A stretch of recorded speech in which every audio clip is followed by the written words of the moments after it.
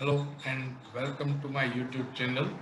Today's topic is the key differences between IR spectra versus Raman spectra.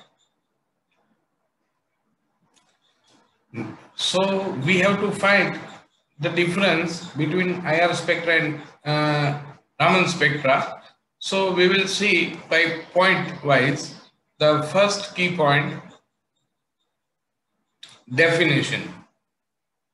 IR spectra or IR spectrum is the result of infrared spectroscopy where IR radiations is used to analyze the sample, while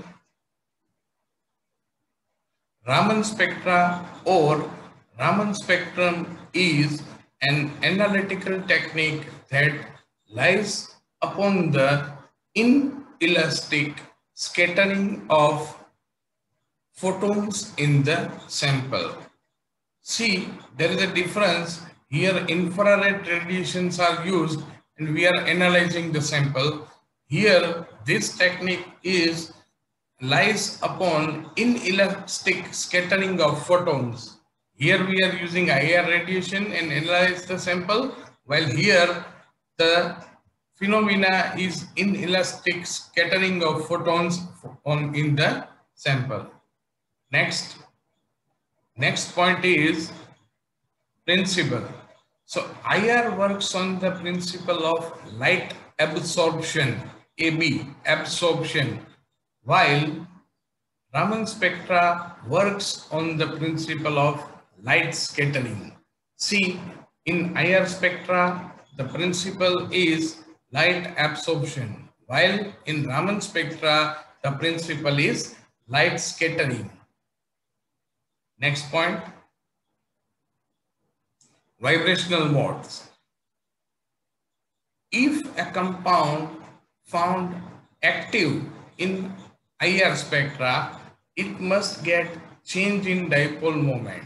Means active in IR if it causes a change in the dipole moment, while a compound may be active in Raman spectra if it causes a change in polarizability. See, here the change in dipole moment is required. Here the change in polarizability is required.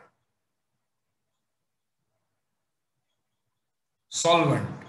We cannot use water as a solvent because it shows the OH peaks, while we can use water as a solvent in Raman spectra.